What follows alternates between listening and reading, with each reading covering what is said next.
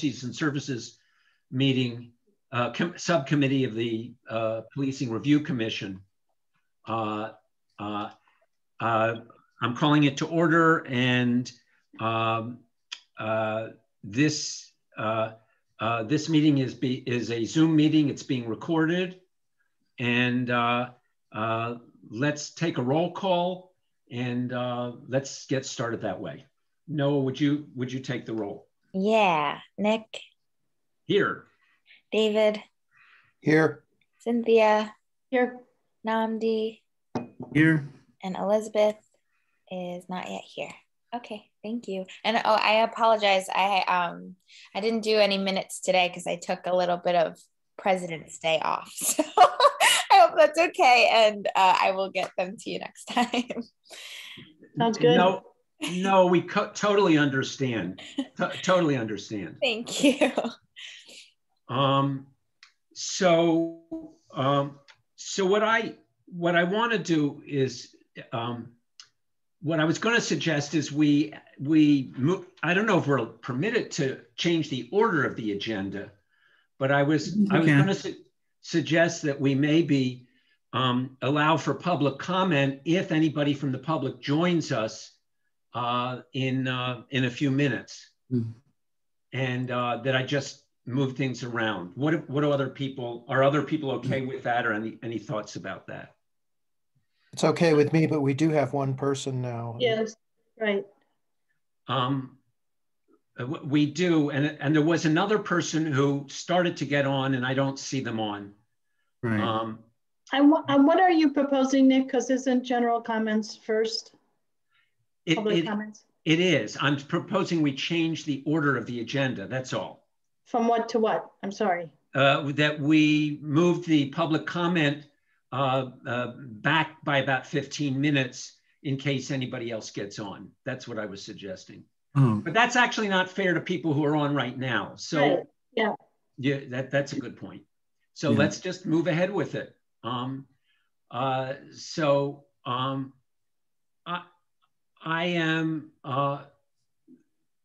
We are opening up the beginning of this meeting and perhaps our future meetings with up to 15 minutes of public comment.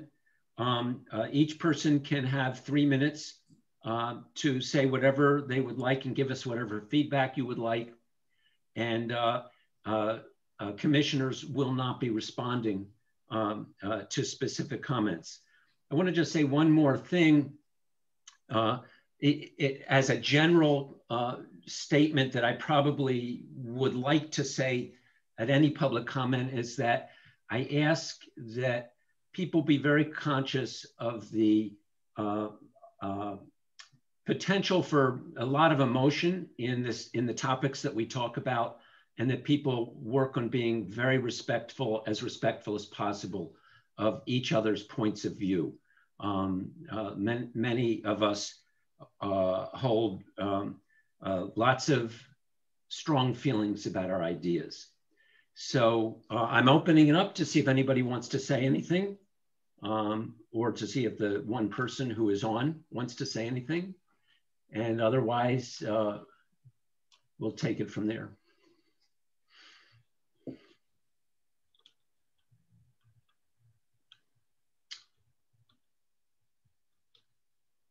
Okie doke. I want to ask, well, I'm assuming that since that's the order of the agenda, that anybody who wanted to contribute in public comment would know that it's at the beginning of the meeting, and that's their opportunity. And thank you, Yaping, for just letting us know that you're joining us and that you don't need to say anything tonight. If I read that correctly. Let me just see. Okay, thanks. All right, well then let's move on with our agenda. The first thing on the agenda is to catch up with what, Namdi, what you were saying about what you wanted to bring up about Smith College and the relationship with our police department. And I'd like to turn it over to you to share your thoughts about that.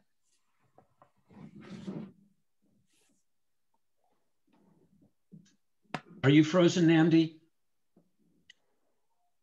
Kind of looks that way. The background may be freezing you. It is a pretty background, but I think it requires more effort. San Francisco, no? Yeah. This is a very awkward Zoom moment. Namdi looks like he's just about to say something. Let's give it a minute. If only it were FaceTime and we could just hang up and, and start it over. Namdi, what if you sign out and sign back in?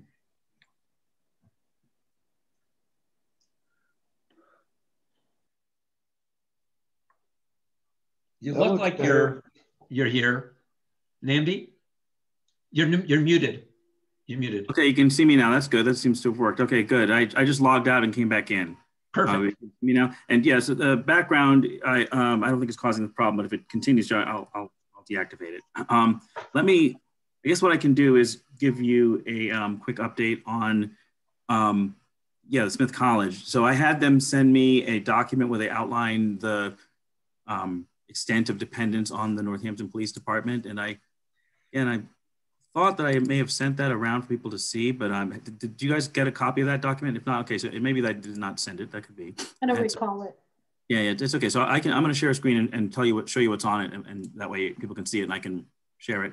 But let me say this: an open discussion now about whether somebody from Smith should come and speak. And in the 10 minutes that there was some room was made, I will say that I've reached out to the Smith people and put this as a possibility, and they are a bit ambivalent about it, about whether that 10 minutes would be the most efficient use, whether it would help their case or not. But they did provide this written statement that I will share what's in it, and then we can decide what else we, as a subcommittee or as a commission, might want from Smith.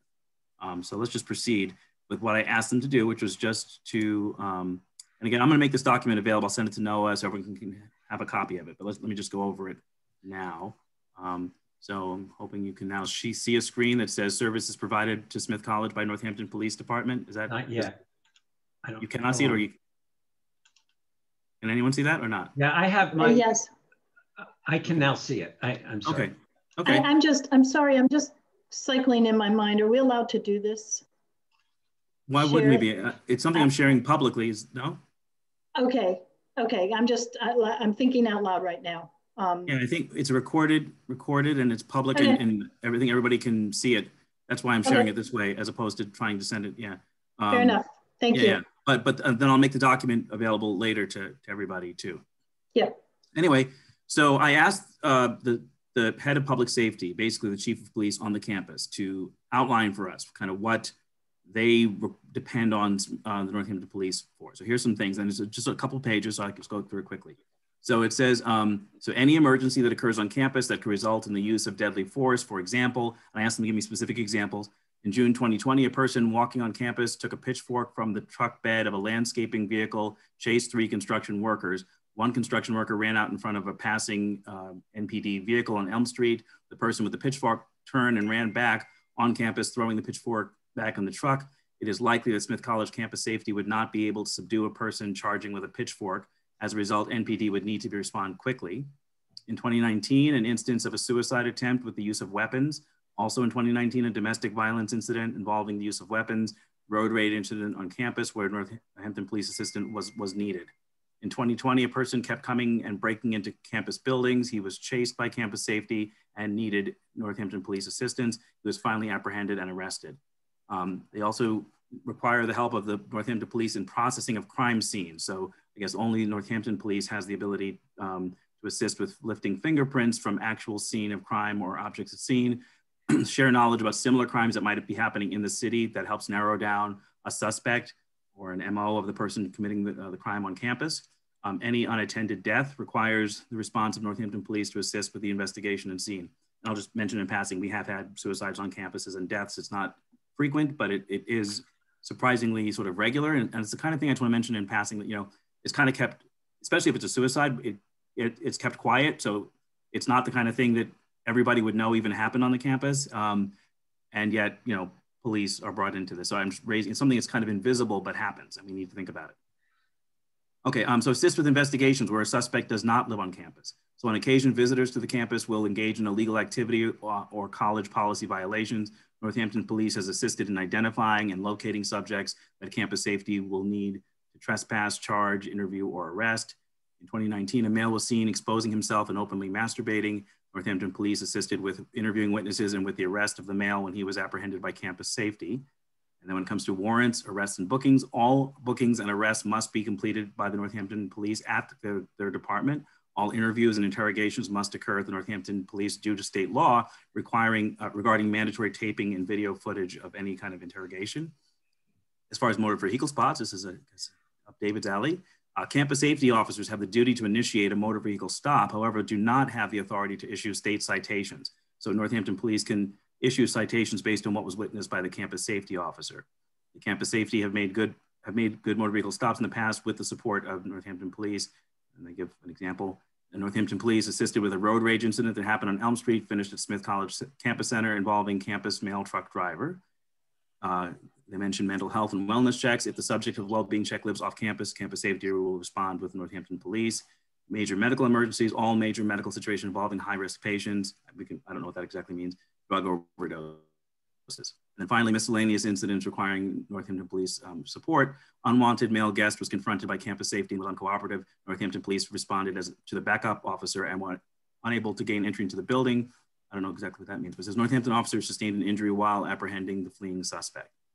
All right, so again, I'll share that with everybody, but the intent in sharing this with you is just to have I think it falls squarely in our group because it's about policies and services currently, happening with the Northampton Police Department. And if we make changes, thinking about how much of that would need to be retained, how much of that could be replaced with some other entity, but just, and I would say, of course, if you have any questions from that you'd like me to take back to the chief of, to the the Smith Public Safety, anything you want clarified, anything you want, I can be the conveyor of that and bring it back to this group. Namdi, I just have two questions. Is the Smith campus security, are they armed now or not? No, they are not. And we had a vote long ago where the students, as you can imagine, it was controversial. I would say the campus safety officers would have preferred to be armed, and the students overwhelmingly voted to not have them armed, and so they're not armed. And my second question is, I've been around long enough to remember when Smith had they were a separate entity, and then they merged with some of the other colleges to form one police force. Is it my understanding now that they've disbanded that and gone back to having their own force? That's correct. Thank you for bringing that up. So yeah, there's a history where exactly as you laid it out, and it was only in the last couple of years where they made the decision that they wanted to retain the control of their own public safety. And part of the reason for that was because they, as you may recall, there were a few incidents on campus, some of them sort of racially tinged, of officers confronting people for just sort of seeming to just be Black on campus, suspicious, that kind of stuff. And so I think the college wanted more control and wanted their own central kind of control of the public safety. And so yes, they've just recently brought in a new, I should mention, woman police officer who I've gotten to know a little bit, and who's the chief. And she actually at one point was working at Virginia Tech and was actually there for the Virginia Tech shootings when that happened. Mm-hmm. So just want to mention that. So she's somebody who kind of has a sense of some of these issues as they can play out on college campuses. And how many officers do they have now? I don't know the answer to that. Let me make a note, and I can happily get you that information. I'm just curious. I don't know how large the police force is now, and so I can find that. It's my understanding, UMass where I work, not my understanding, but they have what is called, and I don't really know what this means, police powers. So they can issue tickets, they can make arrests, they can do all those things that I think Smith Safety cannot do. It sounds like they cannot do those things, right? That's correct. I think that's right, and I can double check it, but that sounds correct to me. But I'll double check based on that, what was sent to us, I think you get the sense there's certain powers they don't have. They clearly don't have arrest. They say that clearly, and then of course, one thing I learned was this idea of interrogation and questioning people has to happen at Northampton Police. Just good, that's a service that we should be thinking about that. And David, as an attorney, does that sound right to you that if people need to be questioned, that the police department is one of the few places that could happen legally, or what do you think? I mean, I don't know any reason why it would have to happen there. I think that let's put it this way: there is now a strong preference that all interrogations be video recorded, and it may just be that Smith doesn't have the facility to do that. So I suspect that that's what it is, and just the booking process may be just something that they're not set up to do, and it would be understandable because it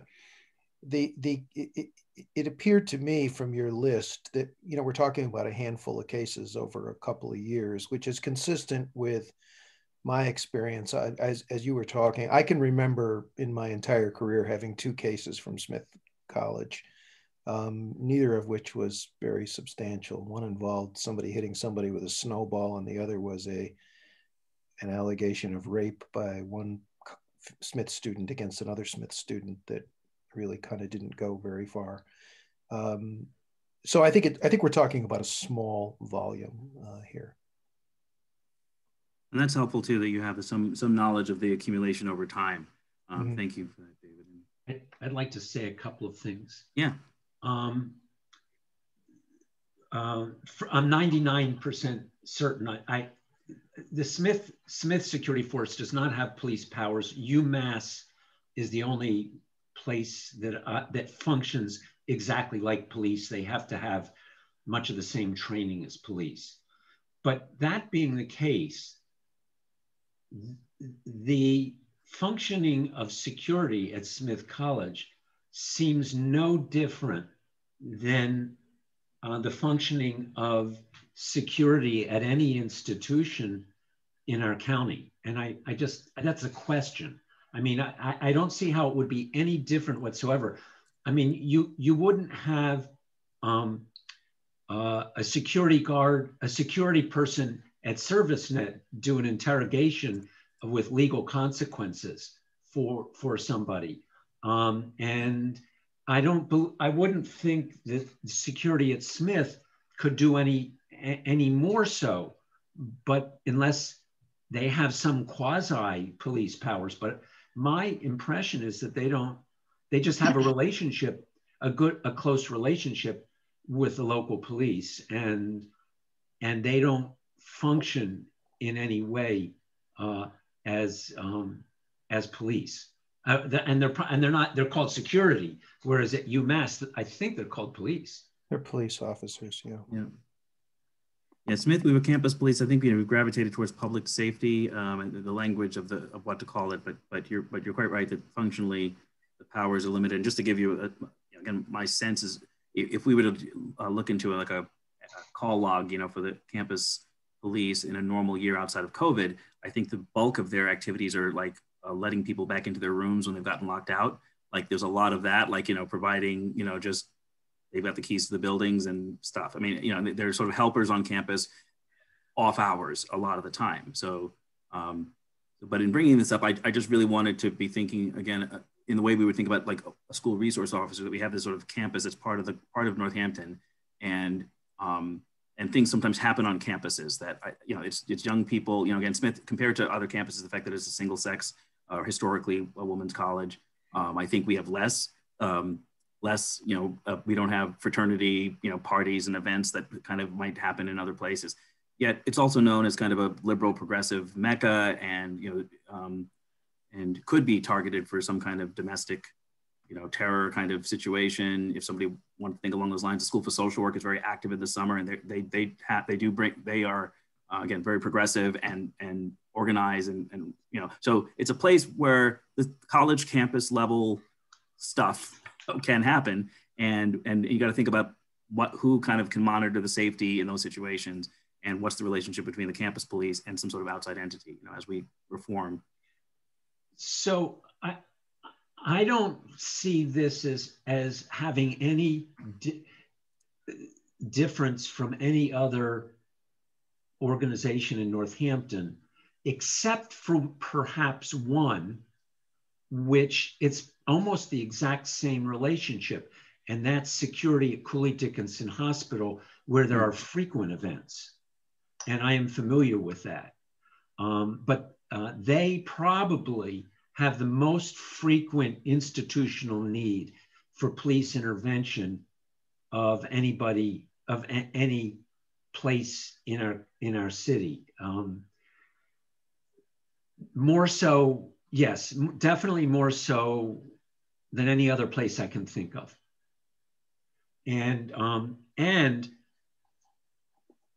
that relationship would be interesting to explore, and what types of MOU, what kind of MOUs the police has with the hospital. And do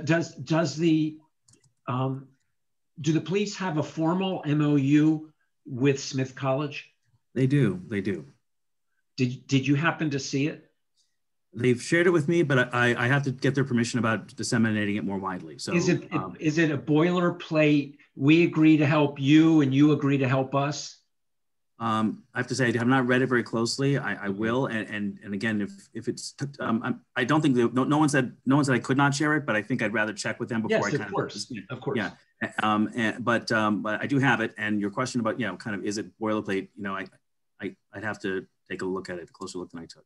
I'll look at it while we're talking. But look, tell me, I mean, I'm not opposed to us thinking about such a thing for the hospitals, for Cooley Dickinson Hospital, excuse me, as a follow up to this. But yeah, so please continue, Nick. I don't want to cut you off. You're making a point. I'm looking up the MOU while you talk. Okay, we can hear you, but your video is frozen. My point is only, I'm not sure that we should spend a lot of time on this. I feel like this is, there are many community agencies, and the most high profile one with the most incidents of police utilization probably is the hospital, and the emergency department in particular. But they're sometimes called to the mental health unit, and occasionally to other units. So I'm just saying, I don't know what deserves our attention here at this point. Sure. Well, I don't think to make the case that we should spend a lot of time. Oh, go ahead, Cynthia. Go, Cynthia. I think in the spirit of what I think our committee is supposed to be doing is that we're reviewing policies, practices, and procedures, and this is one relationship. And Cooley Dickinson is an interesting one as well, that rely on the Northampton Police Department, and reporting that out is important. Solving it is something else. You know, it's going to be, we want to list those functions that the police department is doing, and that helps us to understand how to move some functions off into another department. So to me, it's very good information that there's these two entities that are relying on the police department, and now we have examples of how. Okay. And I'm not sure I can answer, well, I don't want to jump the gun here, but I think there is going to be some kind of an NPD. I don't know what it is, but it may be continuing to provide that fingerprinting service, or maybe it doesn't have to. I just don't know. So that's the way I'm sort of looking at it. Yeah, I don't think we need to spend a lot more time on this. What you said, Cynthia, about reporting it out, like I would like to see to it that the fact of this relationship somehow appear in the final report, that such a relationship currently exists. It's one of the things the North Police does, and some future entity has to think about how to replace it or solve it. But you know, highlighting what the needs are. And I guess the only thing I would add, just to contrast with Nick's statement, is in this whole process, I definitely am a person who keeps coming back to this theme of thinking about the role of police in rare events. So I heard from Nick you know, sort of that we should focus on Cooley Dickinson because there's a high frequency of involvement. And I don't contest that, sure. But at the other hand, there are still the matter of like emergencies and rare events.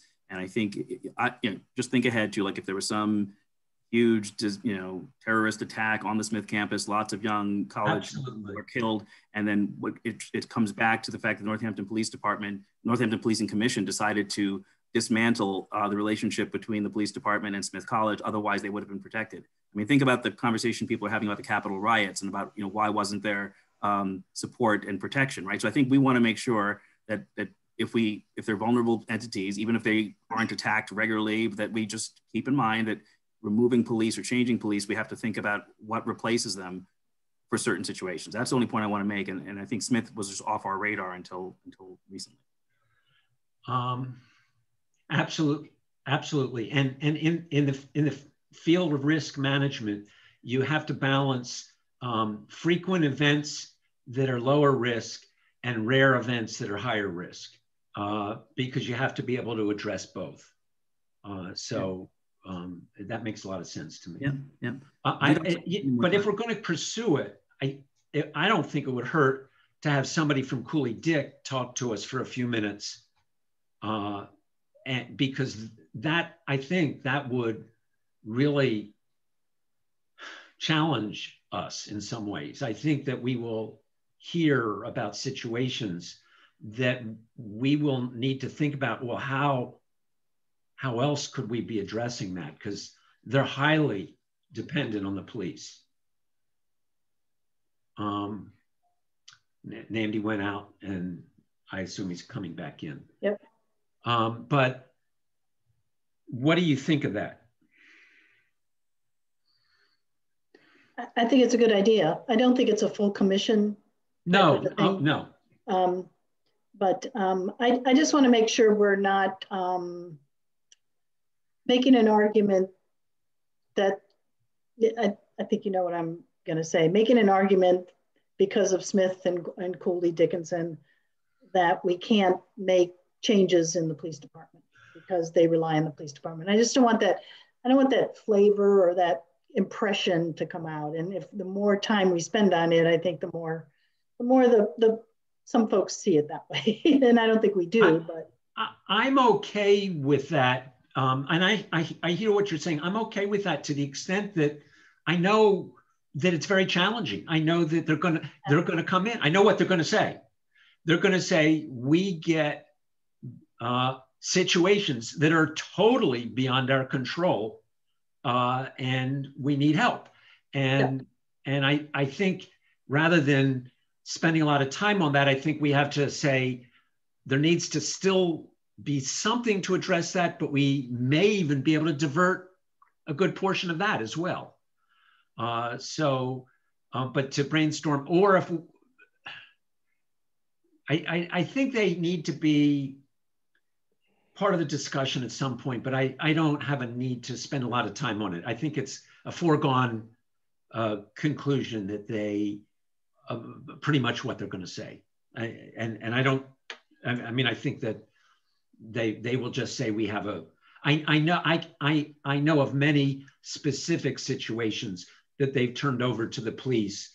And I've been on calls with the police in the hospital where the police, the police just were totally frustrated. They didn't want to be dealing with it. They said, this is a hospital problem, not us. But right. They were called in to address it. I was just going to say that, I mean, most of the ones that I'm sure you're much more familiar than I am, Nick, but I mean, I've had a few cases out of Cooley Dickinson, and it just raises the question that's been raised sort of at the core of what we've been doing is a lot of these are mental health calls. Almost all of them. Almost all of them. Yeah. And I think we should move on because I think Cynthia's right. I mean, we have to consider this as something, but I think we're talking overall volume, not a huge amount. You know, we're talking about Smith, we're talking about the college, but you know, all the big grocery stores, they're in the same boat. They have security forces. They don't have power of arrest. So, right. You know, we can't cater policing to what these private entities need. I think we consider it as a part of the overall picture, but I don't think we can cater to them. So anyway, that's my thoughts. Okay, then with everybody's agreement, we'll move on. What should we do about Cooley Dickinson, though? Should we mention it, invite them to this subcommittee? Should we, I just want to make sure we... I would be willing to call the administration in the emergency department and ask them what kind of input they would like to have. And maybe they can submit something in writing. And that's a good idea. Not take up meeting time. I would be glad to do that. Yeah. And it's up to them whether they want to, and or even reach out to Joanne Marcusy, who is the executive. But I'll figure that out. I will follow that up. Thank you, Nick. And Namdi, you said the police department, the Smith Safety Department may be reluctant to come, or put anything in writing, or? Yeah, they put something in writing, which I will share with you, everything I just gave you, and any questions you have. I guess I think it was the issue of the 10 minutes, like what would be the value of them presenting in 10 minutes? Would they walk into a situation where they'd be on the defensive? Is it to inform? I think it has to do with kind of how our commission is perceived, I guess, in the town, like kind of what, you know, our agenda is, and what's the position of Smith coming in. So I think if we were to, you know, kind of clarify if we wanted them to come, you know, what we would want, and I think that they'd be willing to do it. But my own feeling about it is that we might have accomplished, just because of the reaction I just got, like maybe just presenting this, you know, if I could boil this stuff down to like to a paragraph and include it somewhere in the report, that Smith College relies on Northampton Police, a couple of vivid examples of things that happen rarely, and that, you know, anything that goes forward should be thinking about, you know, how to address these kinds of situations in the new vision for policing. Something like that, and not overlooking. I mean, I'm not quite where Nick is, where he makes the claim that Smith is just the same as everywhere else. Maybe it's my attachment because they're my employer. I really do think a college campus is a real different entity, and I think historically its relationship with policing, if I could just maybe dwell on this for 1 second, you know, has actually been quite different in sort of complicated ways. And if I can summarize it very briefly, it seems to me that colleges and universities for a very long time have been this kind of zone, sort of lawless zone, where young people can come and sort of bend the law and break the law and kind of have fun, and people kind of look the other way. And then when it gets really bad, maybe they'll need to call a police officer in to kind of deal with it. But they, you know, whether it be drug use, whether it be, you know, looking the other, winking and nodding over other kinds of, you know, mischievous behavior. So I think they can be places where stuff kind of happens and things can get out of hand. That's one of the reasons why, you know, I sent you guys the information about the riot in Keene, which also was a college student festival gone awry. Anyway, so I think that the kinds of things that could emerge, the sort of crowd control incidents, and the kind of also the bad PR for the town, and you know, I think it's different than a supermarket. I guess I really would like to challenge the notion that you can substitute CSO and a supermarket and it's all equal to Smith College. I don't think that's right. It's worth looking at, but I also want to say the Cutchins Center is a closed community that relies on the police on a regular basis for certain situations. ServiceNet is a closed community that is less closed than Cutchins, that relies on the police frequently. And I'm just saying, Smith is the biggest. There's no doubt it's the biggest. But these other programs have defined populations they're working with that require regular interactions with the police that could be substituted. Yeah. Let me say also, I do agree, Nick, with what you said about like not cater. I'm not calling for catering to Smith. I mean, that's not the point. I just want to make sure that we include all the major constituents that would be affected by changes we're making. That's all. And that we kind of are clear-eyed about that and can kind of put that out there as we start to think about future. Okay. If it's okay, I might ask some of these other places if they want to contribute something in writing and not take up our meeting time. Yeah, I think that would be great. Can I make one thing about thank you for raising the Cooley Dickinson example, Nick, and I just want to suggest, it's up to you if you want to follow this, but I would love to, if you when you communicate with them, what I would like is a question about where they could sort of describe to us where the police have been helpful or how they've been helpful. Like, I'd like to understand more about like little episodes of what the police actually do. So, like, for example, a question in the back of my mind is, you also often have police accompanying ambulances. People get picked up and need to get rushed to the hospital. The police might follow there. I'm not sure I fully understand the role of the police officer as they interact with Cooley Dickinson. It'd be great to have them explain to us what, I mean, you may already know this answer, but it'd be good to have a little bit of that. What exactly, with an eye towards, could someone else do this? Could an unarmed person do this? That's what I'm really looking for. What is it that the police are doing that they really feel they need the police for? I can give you a brief answer of two things. One is, if they are at the initial incident that ended up in the ambulance being called, they go to the hospital to report what the event was, so that the people meeting with the person have an understanding of why an ambulance was called. Often people will get to the hospital and the story won't match what happened. And so the police give that account. The other thing is that sometimes the police are called to manage an aggressive person in one of the departments, usually the emergency department, and the staff, maybe a staff was injured during a restraint, maybe a patient is barricaded somewhere. Maybe there are times, maybe there's only one security guard present in the hospital, and the hospital staff feel they need more force to contain a person. Those are the kinds of situations. And how it goes, it's a good question. It's a good question.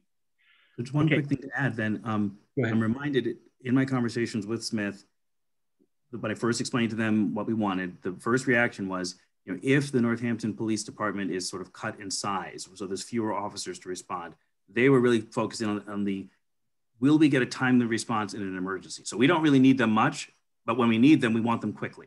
And your account, Nick, made me think about this, about the lone security guard in Cooley Dickinson Hospital, who, in your case, you say they call them frequently, who need somebody quickly to kind of deal with a violent situation. So again, in our actions to reduce the footprint, would we make it difficult to get a quick response in an emergency?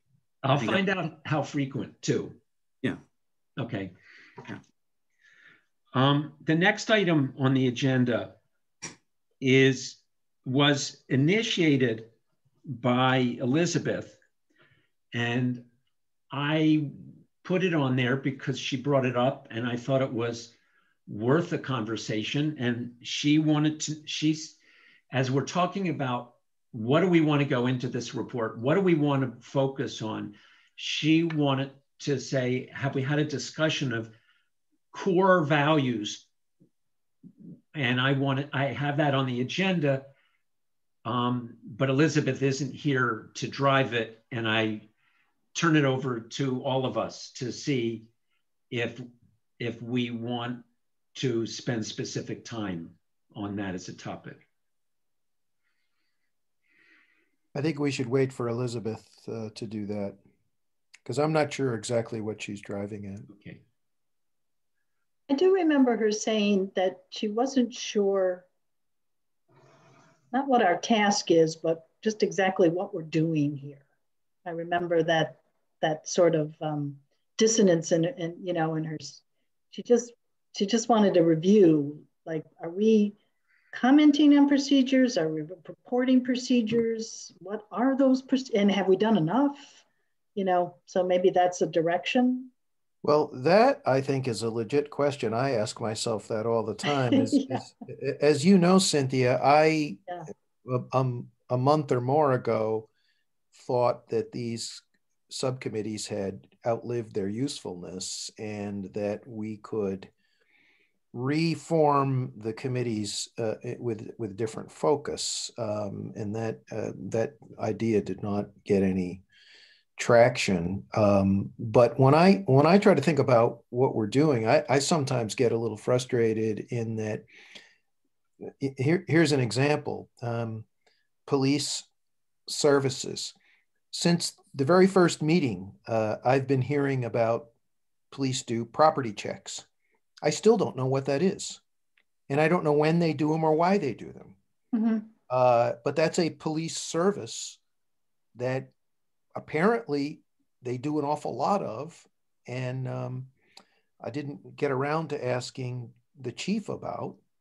I have a lot of questions. And again, it was, by the time we finished up with the chief, it was after 8, and I didn't want to start, a long list of things that I didn't have answers to. But another area that we haven't really talked about that I would put in the category of police services is calls for suspicious persons. One of the questions I wanted to ask the chief was, how do you deal with these calls? In other words, to take an extreme case, somebody said, well, maybe it's not that extreme. I mean, given what's happened up at the campus, Namdi, there's a Black person hanging around here. He doesn't look like he fits in. Yeah, that has happened a couple times. That happened at Smith. We all know that happened at Smith. My office is currently representing a Black employee at UMass who police came and cornered in his office and questioned him because someone reported that there was a Black guy walking across campus with a duffel bag, yes, and appeared to be very worked up and angry. Police went and put him in this very intimidating situation. It's a public document. We're litigating it now against the university. So, but anyway, apropos of this discussion, the question I wanted to ask for the chief is, do you as police officers do your own reassessment? Or in other words, if somebody calls and says this person looks suspicious, do you just go and question the person? Or do you say, well, what about him looks suspicious? I mean, other than it's a Black person on the Smith College campus, what else is suspicious? And do you say, I'm sorry, that's not, that doesn't sound suspicious to me. We're not going to respond to that. Now, I'm sure the chief would say, in that situation, we're damned if we do, we're damned if we don't. But it's a police service that I don't think we've really looked into sufficiently. Mm-hmm. And see, when I was, I love all you people. I enjoy seeing you on Monday nights, but that was not my reason for proposing to disband this particular subcommittee. I thought, and I still think, that we would have been better off because of the overlap between policies and services and funding and alternatives. I thought it would have been a much better idea to sort of divide up by services. Let's have one subcommittee to deal just with traffic. Let's have another subcommittee to deal just with mental health. Let's have another one to deal with suspicious person calls or whatever. Anyway, you see where I'm going, and I guess it's a little late in the day for that. So, but I share Elizabeth's concern in that I sometimes feel like, here we are, Nick, that shocked me when you said this is the 10th subcommittee meeting. Wow, I take it your math is correct. But yet here are a couple things that police do a lot of that we don't have answers to. And then there are all these like little things that I've never understood, except that Cynthia told me that these animal calls. Why do police go on animal calls? Why do they even come into the police department? These are all policies and services that I think need to be addressed, even though they're not the big ticket items that people are concerned about. Yeah, I agree with you, David, and I've always viewed this committee as informative reporting and we plowed through the website, and I think we got derailed there. But we need to make a list of things to ask the chief, like the property checks, like traffic, more succinctly, because we really, our time is running out and we've got to wrap this up. And I'm not saying, I can tell you that the other committees, now that I'm sitting in on all of those, are operating in a much, their focus seems to be clear. Ours does not seem to be clear. And so we have got to somehow resurrect our focus, find out what it is, start closing the loop on some of these things. Like property checks is a great example, and even more on traffic too, the traffic stop situation. I think we need to ask the police more direct questions, and we don't have to bring her here, but we have that ability to send her questions and just try to wrap this up. I mean, I was doing domestic violence and I quickly discovered that Alternatives is doing domestic violence. So I just turned over everything to them, because what do I do with domestic violence? As the chief said, they're required to respond by law. You know, it's more of how they respond when they get there. So I don't know. I thought that's what Elizabeth was getting at. And so values is a broader discussion, but I think we need to find out how we want to, as you keep saying, Nick, what we're going to put in the final report. We need to know what that is. Well, Nick, you probably want to say something a little late. You always so good about hanging back. Why don't you jump in? I can tell you. Go ahead, Namdi.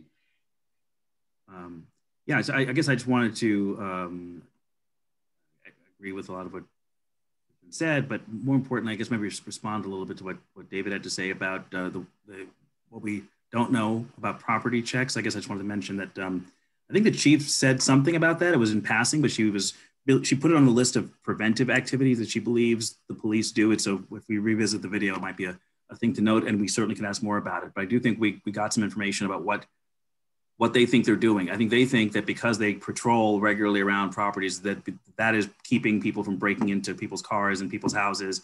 And I think she would argue it counts for why we don't have more crime in Northampton, those kind. But but I would say the thing you brought up about the suspicious persons made me think that I might be interested in hearing more from dispatch. This is one other thing we learned from the chief, was that dispatch is a separate thing to the police. And I would like to understand that relationship more, because along the lines of what David said, I don't know if there's a way, again, for us to get somebody to speak to us or get some kind of document that helps us to clarify who those people are and how they make the calls, because I think that's relevant and doesn't eliminate David's point about even if dispatch does a good or bad job, whatever the police does once they get the call, they could still decide they're not going to follow up with a suspicious Black person. So I think that's a good question. I think those are the main points I wanted to make, is just to, I guess, maybe to invite a little bit of a conversation about, do we want to hear more about dispatch and how would we get that at this point? And finally, I want to say that I do feel like this subcommittee is maybe in some ways kind of winding down. I keep thinking that what we do is worthwhile. Like whenever we have the conversation about like, what are we doing here? What are our values? I guess what I would point to is I'm struck by whenever we go back into the public, into the full commission, and we get public comment, there's always a fair amount of negative comment about what we're doing and why we're doing it. And so what that says to me, it says many things. Obviously, some people are negative about what we're doing, but it says that what we're doing is not exactly what everyone else is doing. It seems to me that I don't think our work is entirely redundant. I think anything that we do that sort of characterize, like I think nobody else has their eye on what the Northampton Police Department is doing now. We get statements like that first sentence about white supremacy in the Northampton Police because there is this kind of substitution for like the ills of the world all get sort of land on the Northampton Police without any real data. People are happy to just say the Northampton Police, are Satan without any kind of reference to actually what they're really doing. And I think our commission is the one that's trying to at least flesh out what they're doing and not doing and what they ought to be doing better. And then the other subcommittees are going to do how they could be doing it better. So to me, like I think everything we've done has been worthwhile doing. We just have to think about winding down so we can get to a final result. Yeah. That's my.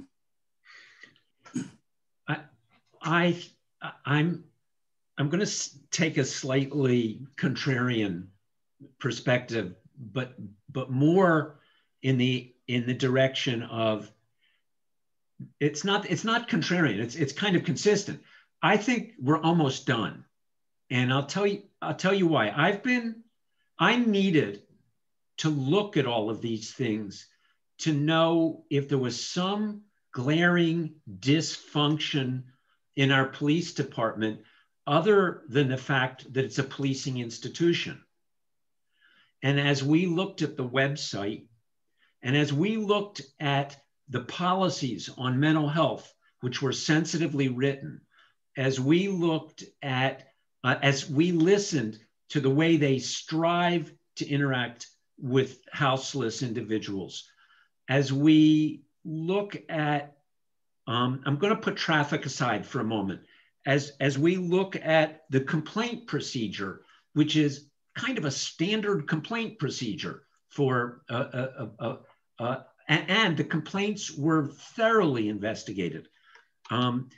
My point is, where I'm heading is, I want to focus on 3 or 4 issues with the assumption, because none of this works for me if we don't have a common agreement that we need another department to start becoming an alternative to policing. Because where I'm going is, we don't have the time, the skills, or the ability to look into all of these things. And the police are competent at looking into all of these things.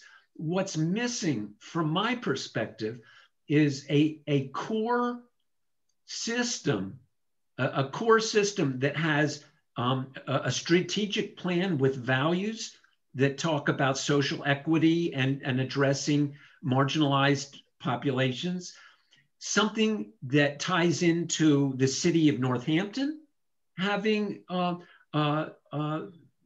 some kind of public statement, and that I think it was Michael who submitted that proposed Department of Human Rights or something like, what's it called?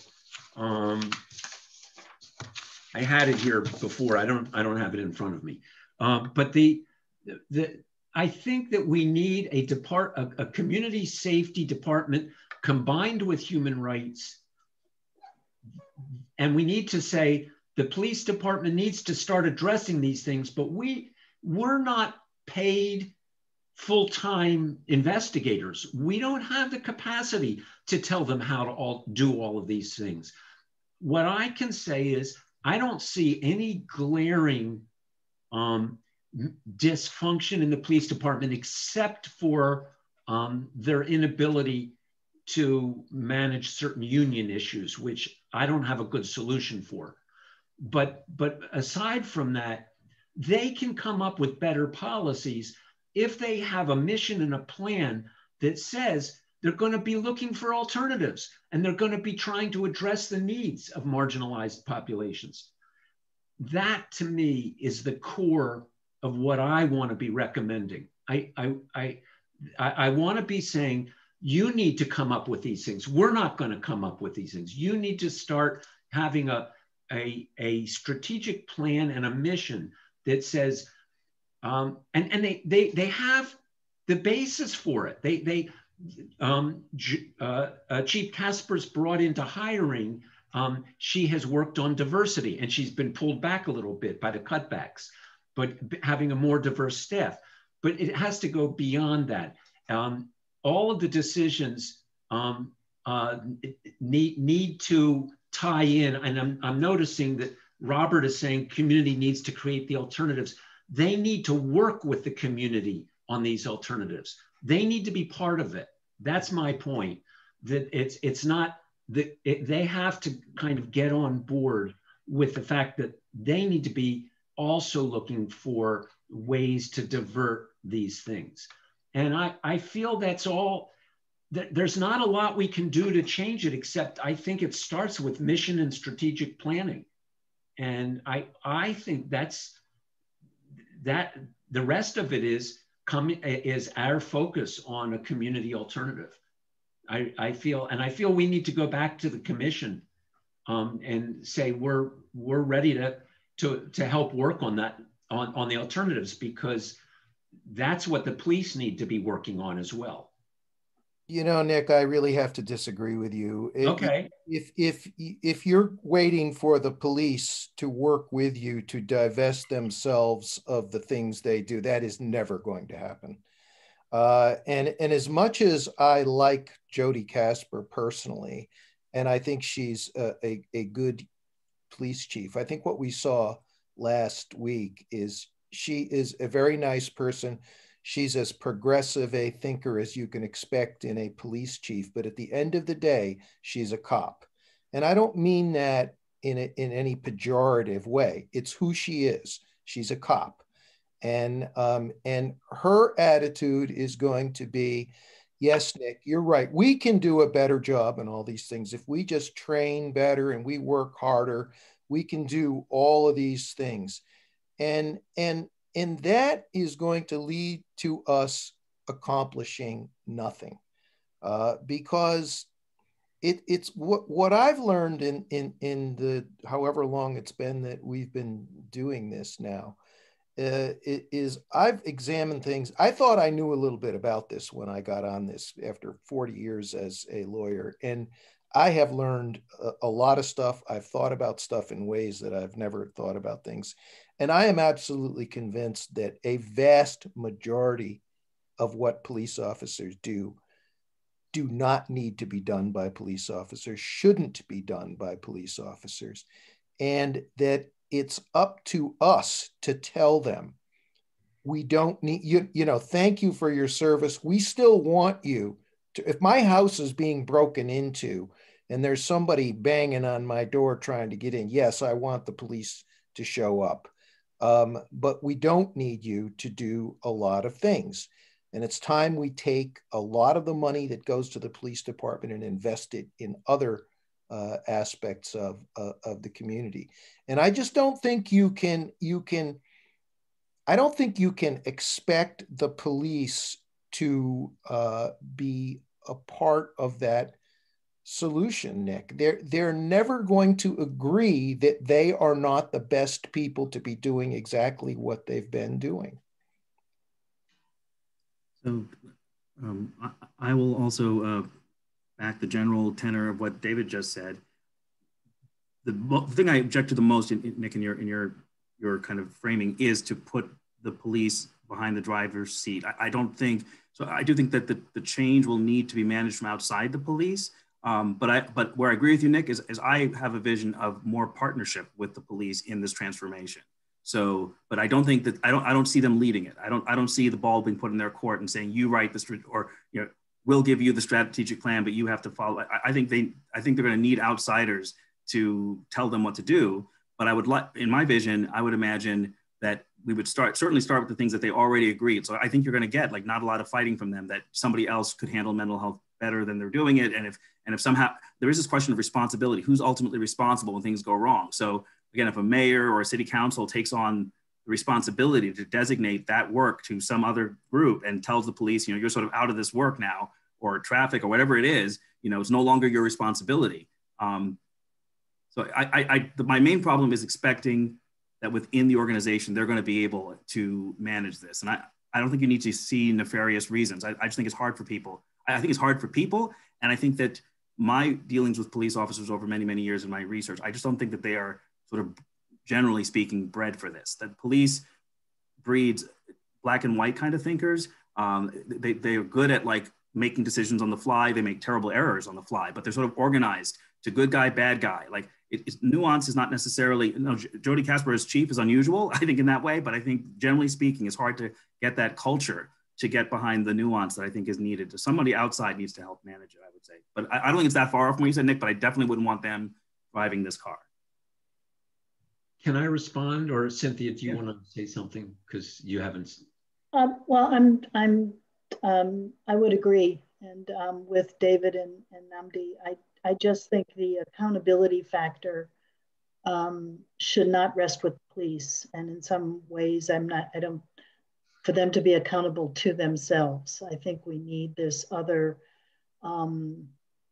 As one person said to me, the people that should be running this is the people that they're serving, which is the community. And so I I think there's no reason, I'm not going to go into this, the demonization of the police department, because we have so much testimony that says there is definitely a problem there. And so I think we have this opportunity, and I'm pretty sure there's a consensus in the commission about this department, whether we call it community care or safety. We have enough reports now of how this is working throughout the country. But what goes into it, who's going to manage all those kind of structural things have yet to be determined.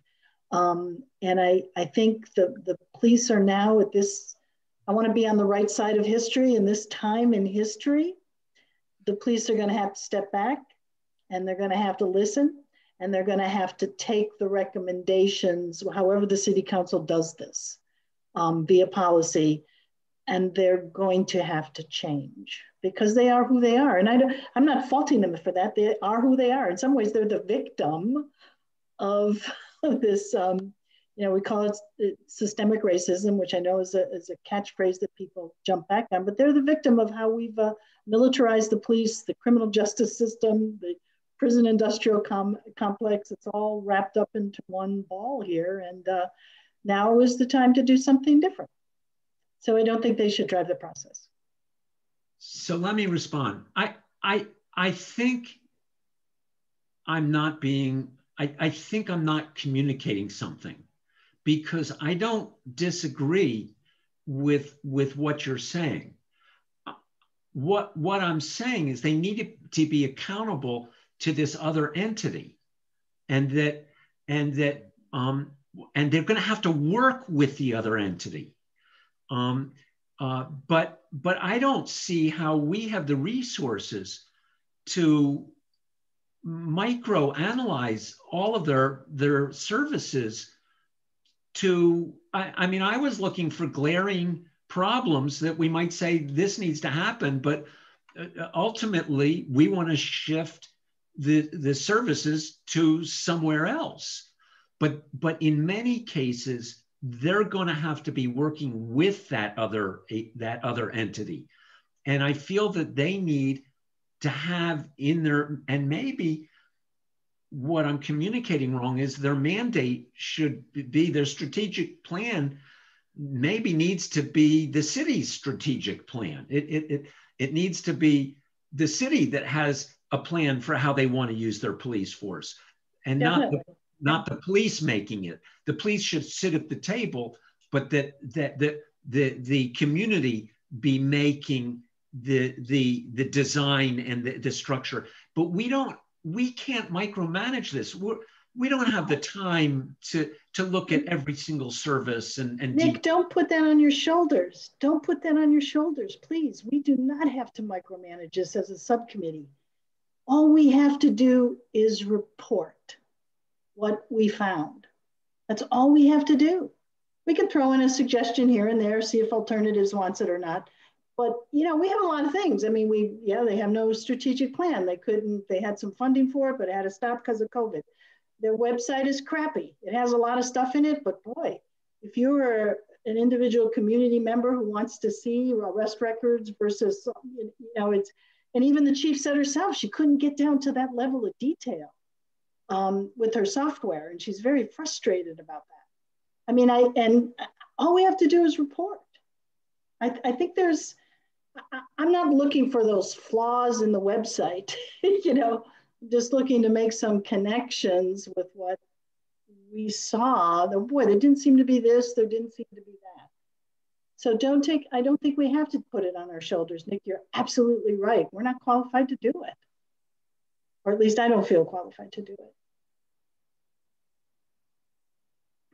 So maybe we are saying the same thing. I don't know. Well, I'm just struggling to see what it is that we want to contribute to the final report. I mean, well, I'm happy to try. I don't mean to cut you off, Nick. Are you? No, you're not cutting me off. Go ahead. I mean, I will answer that. I mean, I think at the very first subcommittee meeting we had, I gave you a list of all the things that I could think of that police officers do. And I think that we can go back to, this is what, as far as we can tell, these are the things that police officers do. These are the things that Northampton Police Department does. And these are things that we think they don't necessarily have to do. And they could be done by another entity. I think that we probably need to comment on some other policies and services that don't require a lot of comment, given, I mean, for example, somebody brought up the issue of body cameras. I think it was specific in our charge. I think we're all in agreement that they're just not worth the money. Although I have to say, in again, calling on my experience of many, many years of, I mean, most of my career was in Springfield. 28 of my 40 years was in Springfield. And at one time, I represented a lot of low-income, largely Black and Hispanic clients accused of crimes, mostly. And I have to say, this always nags at me a little bit on the body camera thing, because I do think that they're not the answer, but they are helpful in the same way as the mass availability of cell phones was helpful. When I first started in the business, it was not at all unusual for me to have young Black men in my office with gashes in their head where they'd been hit over the head with a billy club. I used to see that all the time. After Rodney King, I didn't see that anymore. Which, again, let me be clear, that doesn't mean police brutality went away. It meant that men weren't getting hit over the head with clubs anymore. That's all that it meant. So, so I feel the same way about body cameras. I've had enough experience with them to know that cops are on their best behavior when they're on camera. Having said that, I don't want to get diverted onto that, because I do agree with what everyone has said, that the cost of them and the value of them, I don't think it merits it. The other thing is this whole idea of civilian review, which, you know, all of the abolition people have said to us, oh, don't go down that route, you know. Well, I agree that civilian review is not the answer. But it seems to me that no matter what we do in this committee, that for the foreseeable future, there is going to be some police department left. And I want those people to be accountable. And I have to disagree with the other thing you said, Nick, about their complaint process. It's absurdly bad. It is. Yeah. It's ridiculously bad. I mean, we can start with, you have to make the locations available for police and alternative ways for people to file complaints with the police. It has to be investigated by somebody other than the chief. It has to, the final determination has to be made by somebody other than the chief. I agree completely. I agree with that completely. I mean, I was shocked when I saw what passed for the complaint process in Northampton. I can't remember if I shared this or not, but there's a whole organization that deals with this. And again, I don't think we need to spend a lot of time on this, other than to say that the complaint process is inadequate. It needs to be remedied by bringing civilians into the process, by expanding the mode of making complaints, etc. I agree with those who say it's not the answer. And therefore, I don't want to spend a lot of time on it. But I think it's part of the report, is you got to do something to fix this. So let me ask, to give us some focus here, let me just ask, what I'm hearing is we have topics. I mean, this is actually the next item on our agenda. We have topics, and we each have various topics in mind. And David, you're saying, well, Cynthia, you're saying we need to report on what's happening. And David, you're saying we need to report on, do the police need to be doing this? And is there something about this topic that immediately needs change. And because if we say the police don't need to be doing this, this, and this, that gives guidance for a community safety department. That gives some direction for them to be moving. But it seems to me then our challenge is to list the topics and to come to consensus in our subcommittee what the main issues are with each area of concern. Is that a direction we should go? It's a good direction. Let me just throw one add to your list. I think we should also be trying to make some statements about what Northampton Police currently does do that we think they probably should keep doing. I think all of the attention is on what they should not be doing, and I think that we're the only ones who are going to have any, put anything down about like functions that we think, sure, are worth preserving, short-term and or long-term.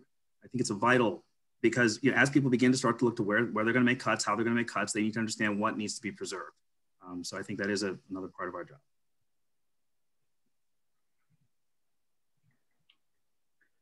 David, do you feel okay with what I just said? Is that, yeah, does that bring us closer together? Yeah. Yeah. Okay. And some general comments about because I'm not I'm trying to come just a simple thing like civilian oversight doesn't have a history of success. But your point, David, which I agree with, is we've got to have something different than what we have. Yeah. Right. It's such an important point, because I want to come back to David's point just to reiterate this, that I don't see a path forward from at the end of our work in a month and a half, the immediate future is going to be the police department will still be here. And so I think we should use our time to kind of articulate the kinds of changes we think should happen in the very short term, that within the status quo, while others envision a different future that will come eventually. But in the meantime, we want a better complaint system. We want all these things that we think could happen quickly and they could address right now. We should I think, again, we're the only ones who will be saying that because everyone else thinks it's a grand waste of time. I think we're the only ones who might have the perspective of, okay, yeah, but we still have to get by tomorrow, next month, and next 6 months, and be able to sort of ask for those kinds of changes sooner while they work on the bigger scheme. I think that's right. I mean, one thing that's been apparent to me for a long time is that, I don't know who's coming after this commission, but there's going to have to be another commission to actually implement all this stuff. And that's where the really hard work is going to be. I mean, what has become my pet thing of traffic enforcement, which again, in all honesty, 40 years as a lawyer, I'd never thought about it before this commission work. But it's not like we can say, okay, as of April 1st, somebody else is going to do traffic enforcement. I mean, it's become apparent to me that at the end of this, that all of this is going to have to be phased in. Some of it, hopefully, very quickly. Some of it is going to take a while. I mean, I think that what we need, and I'm probably drifting into general commission stuff here, but I mean, I think what we need to insist upon is the commitment that the change is going to happen. And I don't know how we get that. Maybe it's a city council resolution or whatever to set up a further commission or whatever to actually implement, and with real time standards in there. And since everybody keeps saying, the mental health is the most obvious one, that should happen within a year, say, or, maybe even faster. Maybe the traffic takes a little longer. I don't know, but I mean, what I just want to be sure that there is a real buy-in, that this is going to happen, that when our work is done, it's just not going to be forgotten about and become added to the pile of paper that's on every city councilor's desk and on the mayor's desk. David, I'm sorry. We as a commission cannot guarantee that. You know, there are many people working, city councilors and the mayor right now, trying to get them ready for what it is that we're going to recommend. So I think all we can do is make the recommendations as the commission, and then it becomes policy or not, or then it becomes piecemeal or not. Yeah. And Dan, I mean, Dan and I are trying to flush out the final report now. Like, what are the bones to it? And, you know, should we propose a timeline? Because it's all tied to budget and all kinds of other things, a new mayor, or should we not? Should we just lay it out and say, this is what we recommend? And you damn well better do it. Well, we can't, you know, then we've handed it off. We're done. And they're going to have to respond through legislation. Yeah. I would like to encourage us in whatever we write and contribute to try to include our rationale for anything we recommend.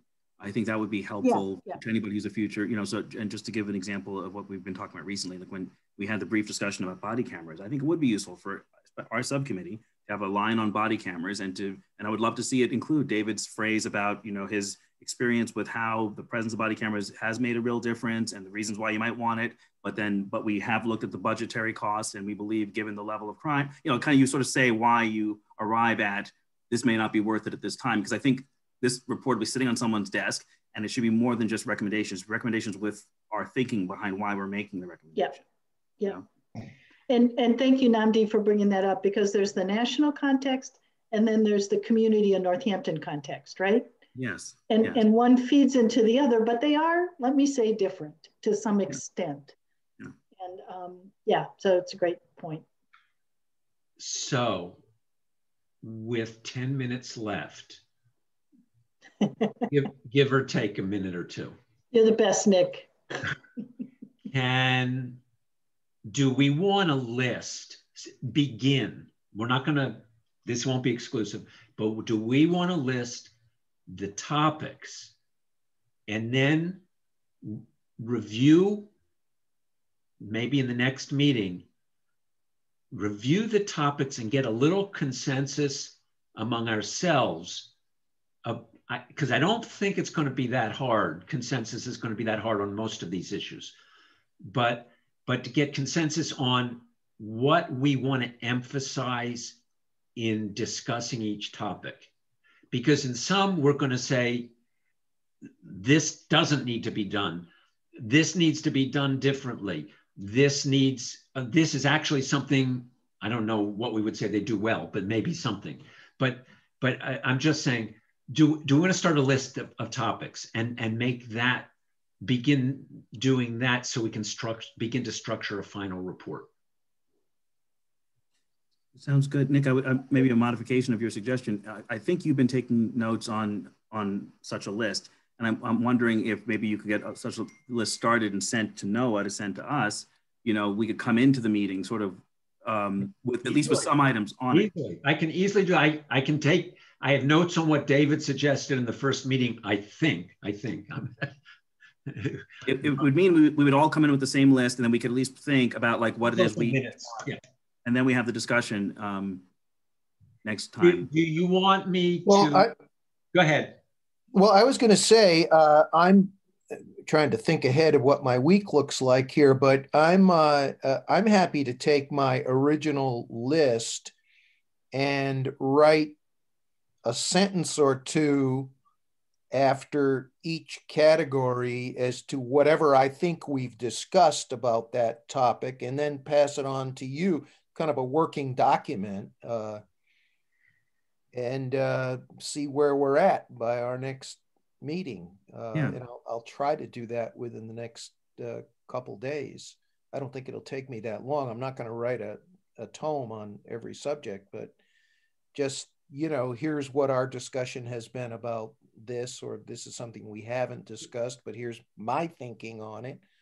Is there a way, Cynthia, is there a way that we could take that list and tweak it before getting back together, or does that list, there isn't, we have to do that in the meeting? we'd have to give the list. David would have to give it to Noah. Okay, so make but your tweaks. We could have our notes and comments. Yes, make your tweaks in your head, and that will be the agenda for next meeting. All right. Can I have a conflict, and I just want to see, I'm happy to step out of the meeting, but I just have another board meeting on Monday. Is there any way we can do another time earlier? Yeah, I could, but let me, I got to pull up my calendar. I don't know if that works for you, for David and Namdi though, but please don't do it on my account. Yeah. What's your conflict, Cynthia? Just, is it, you have to do it on a different night? No, my conflict is Monday at 6:45. That's when I have to be in this board meeting, and we meet at 6:30 or 6. When do we meet? 6. 6:30. 6:30. What if when does your 6:45 meeting end? Late? Probably 9. No. Or before. I could jump out of it. What are you proposing? I just would like to spend an hour there. They were supposed to meet tonight, but it's a holiday, so they moved it to next week. So I've got a meeting on that day that ends at 4:30. After that, I'm free, so I could do earlier, like 5 or something like that. I don't know. I'm free that day at the moment. How about 4:30? Or 4:45, so Nandi can. 4:45 to 6:15. Yeah. That'd be wonderful, but and even 4:30 is okay. My meeting before I can make sure I'm out by 4:30. So if that would be better for people, I can do that. Thank you all so much. Appreciate it. Because I think this will be an important one to wrap up. I just wish Elizabeth was here because I don't want to, you're right, Nick, she had this, this feeling of not knowing what direction to go in. Yeah. I think she did. And I also think we're doing a little bit of that. I'm just not sure we're doing it exactly how she wanted it. But I think we are talking about certain values and certain core ideas. And I think we're not that far apart. And do we want to have 15 minutes for public comment? I would like to. So we'll include that. And Noah, so far, is anybody taking that time? If we grab it first, because it'll be up to Noah. Yeah, you got it. Thank you so much. Yeah, of course. All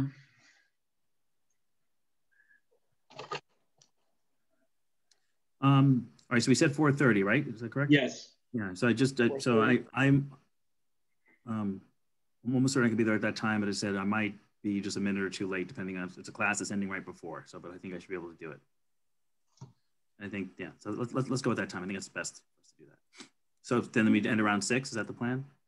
Yeah, we'll meet 4:30 to 6. That way, if people need to get a bite to eat it, you can between 6 and 6:45, you can grab something, Cynthia. Thank you. Thank you. Anything else on the agenda? Public comment, review the list. Is there anything we want to be saying to the commission at this point? Because there's this interplay between the department that we're tossing around. It's just an open question. Is there anything that we need to say before we end about how we want to be interfacing with the commission? Because I think we're in agreement that we all want to be commenting and saying something about all these various areas we've been talking about. All I'll add is sort of something I've said a few times, is that I think that this commission will be at its best if it can reflect the voices, all the voices sort of in the commission. I understand the challenge is how to do that in a way that's coherent in the end.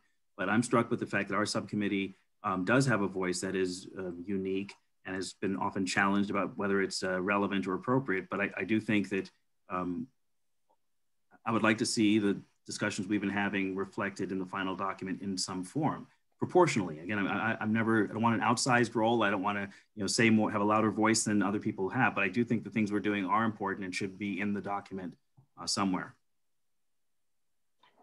If I could just respond to that quickly, Nnamdi, I think I agree with you completely. And I think a point of consensus is this idea of safety. There are some people who have testified they feel safe with this police department. And there's other people who have testified that they don't feel safe, and that our consensus point is we want a safe community, right? For everybody. Mm-hmm. And so I think bringing all the voices in is essential in this final report. That's how I feel anyway. And, thank you. I also want to add, and David, have this on your list, Nnamdi's point about catastrophic events, just that is a piece. There's no policy on catastrophic events. I don't know how they do that actually. There must be somewhere, but that's another piece that I appreciate that's been added to this. Okay, so maybe we have a little bit more focus. We'll see. David's going to work on the list. And we'll all see each other tomorrow night. And I'm going to ask somebody move that we end the meeting. Motion to end the meeting. And the second? Second. Have a very nice day. Good job, Dick. Thank you very much. Thank you, everyone. Okay. Take care.